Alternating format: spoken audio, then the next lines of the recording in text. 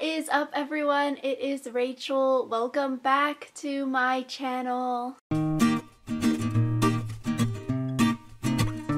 So with college decisions coming out throughout the month of March, today I'm going to be talking all about what is the cognitive science major at UC Berkeley. Because honestly, for me, going into college, I've never even heard of cognitive science before. It's not like one of those super popular majors that everyone knows about, like political science, economics, computer science. So today we're going to do a rundown of what is Cog Sci and the requirements in order to major in Cog Sci at UC Berkeley. And so if you are new here, hello, my name is Rachel. I just recently graduated from Berkeley in May 2020, where I double majored in cognitive science and legal studies. And so if you wanted to learn about how I chose my double major, I have a how I chose my major video on my channel, which I'll have linked down below. And so also, if you're a student applying to colleges this upcoming year, you should definitely check out Study Hall College Consulting. It's a team of myself and other Berkeley students where we specialize in reviewing college application essays as well as consulting one-on-one with students or parents who may have questions or want extra advice. So definitely check out our website and social medias and blog. We post tons of daily tips over there. So without further ado, let's get started. So first, I feel like the biggest question is, what even is cognitive science? And you know, I get that. It literally sounds like a mash of words together. For me, applying to jobs and internships and stuff like that, people usually ask or they don't really know what it is. So if you are interested in Cog Sci, you should really have like an elevator pitch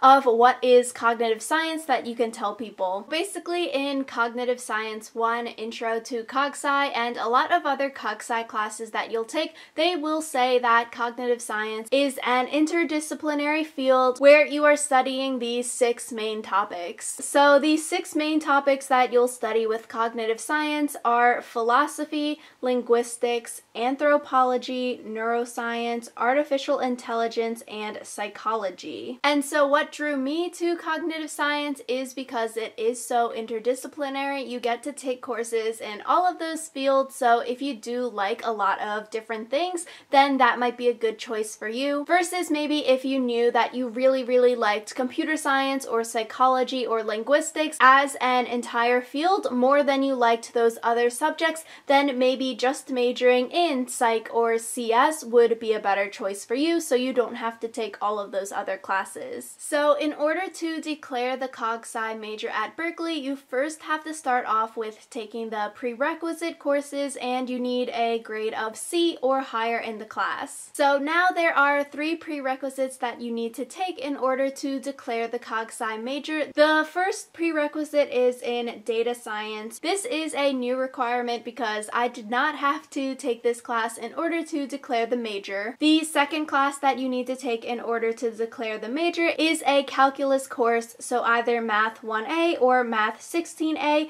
or you can get a 3 or higher in your AP exams, so AP Calc AB or AP Calc BC. So I skipped out of that one because I took those Math AP exams, so honestly, taking those AP classes, IB courses, is a great way to skip out of the lower division things, so maybe you can graduate early or do a double major. And then the final class that you need in order to declare is a computer programming course, so either CS 61A or Engineering 7, and I actually took both of those classes, and they're both very difficult.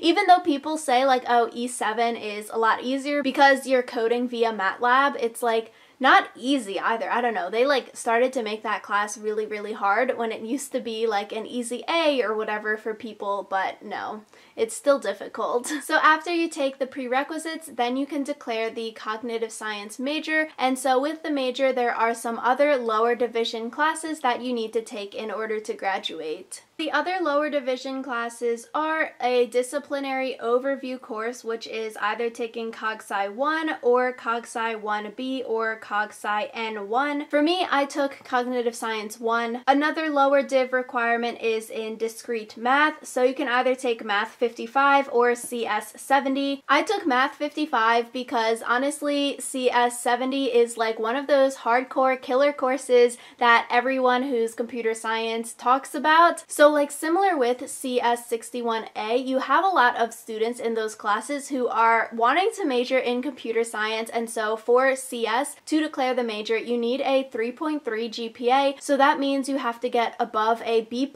in all of your intro classes for computer science. It makes these CS courses really like cutthroat, and there's a lot of students trying to get those A's and high grades, which makes it harder for someone like me. Like, I don't really like computer science, you know, I'm not naturally gifted. If you were to take those CS classes, then you would be competing with all of those other computer science majors. So I took Math 55, but honestly, Math 55 was super difficult as well. So in that class, you're not competing against the computer science majors, but then you're competing against the math and stats majors who need Math 55 in order to declare math or stats. It's not an easy A class either. And then the final lower div requirement is a neuroscience requirement, and so in addition to those lower div requirements, then you need to take one class in each of these 6 distribution categories. So the categories are cognitive neuroscience, cognitive psychology, computational modeling, linguistics, philosophy, and society, culture, and cognition.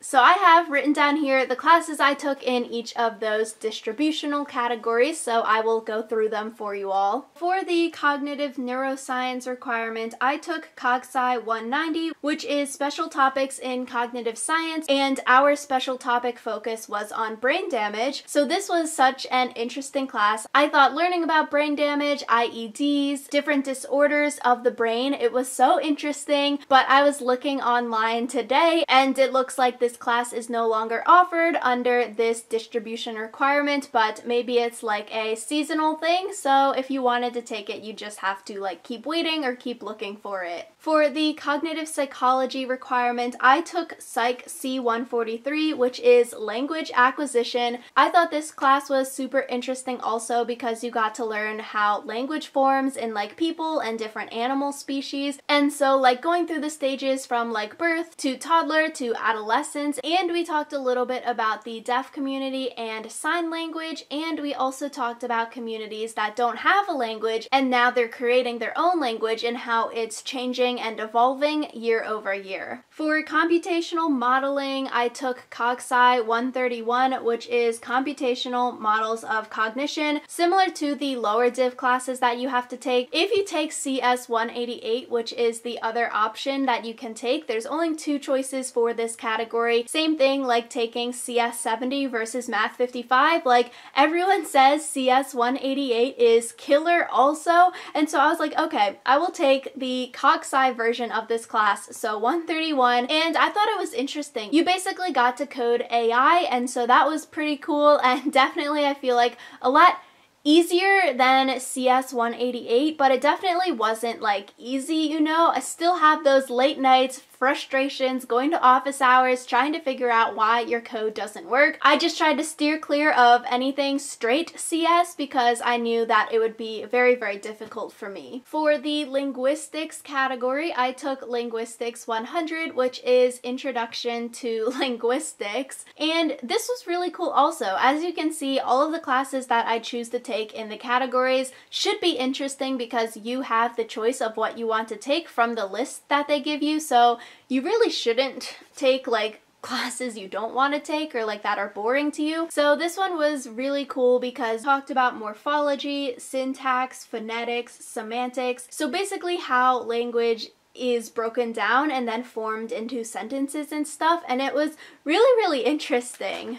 For my philosophy requirement, I took philosophy 3, which is the nature of mind. So like for all of my other distribution requirements, they're all upper division, but this one for philosophy, I originally had signed up for an upper div philosophy class, and then I was in it for like the first 2 weeks of a semester, and I was like, no way, this is way too hard. All of these philosophy majors that like can think philosophy, and I'm like, yo, I don't really think like that, and so I was like, okay, let me drop into a lower division one, which I could totally do because I had enough upper div level credits, because you do need a certain number of upper division credits and lower division credits in order to graduate. Basically, it's a way so that you just can't take lower division requirements and graduate with a degree, having only taken like lower div courses. But for philosophy 3, I'm sort of like on. I honestly can't tell you what I learned in that class. And you know, like I do think philosophy is interesting. Like in my best and worst classes that I've taken at UC Berkeley video that I'll have linked down below if you wanted to check out. My freshman year, I took a philosophy class. That was like super interesting, and it was one of my best classes that I've taken at Berkeley. And like with the list that they give you for classes that you can take, not all of these classes are offered every single semester, so you really have to figure it out, because you might get like